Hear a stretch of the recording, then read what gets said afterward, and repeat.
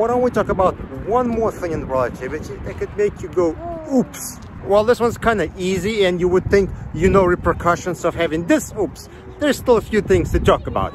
And what I'm talking about is accidentally loading data to the wrong workspace. So when you get new data to process, you usually figure out which workspace it goes into. You go in there, you pick your folder, you run the process, or sometimes you're loading outside production, right? In that case, you just use a desktop client and you load data in.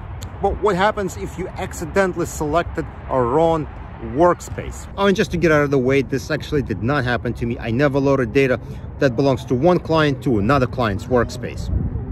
Now, the obvious thing that's going to happen is somebody who's not supposed to see certain data may see that data. And it's kind of a big deal because there may be legal repercussions if that is to happen. And in order to avoid this, we always use staging folders in Relativity.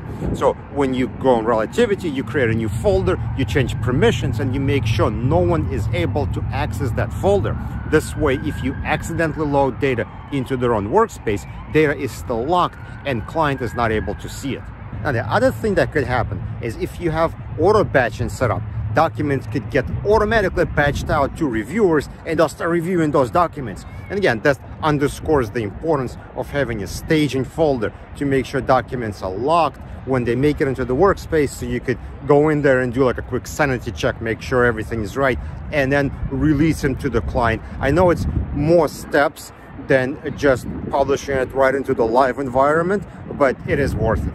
Now, the next thing you may not be thinking of is supporting metadata, like all custodians, other paths, and so on.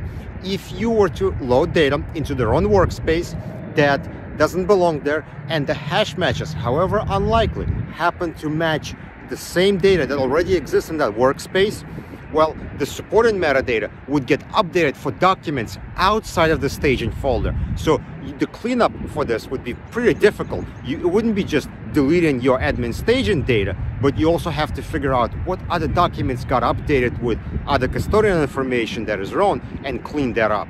And finally, there are hashes that are logged in a hashing table in the processing module.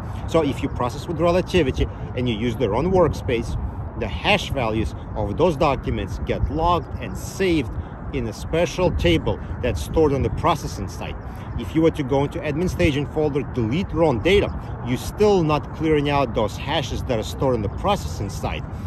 So if you were to process more data for the right client, you could accidentally deduplicate that data against documents that don't exist anymore. There is unlikely scenario, but still those hash values are logged.